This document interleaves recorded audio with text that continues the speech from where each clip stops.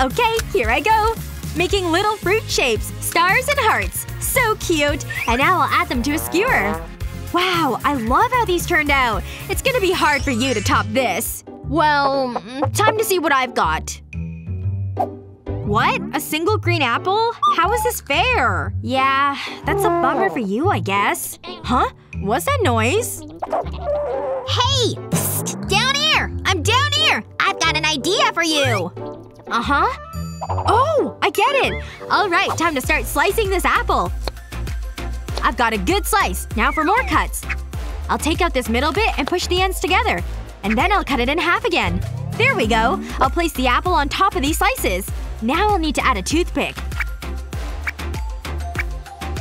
Look at this little face! So cute! I'll add it to the toothpick. Oh my gosh! I made a little turtle!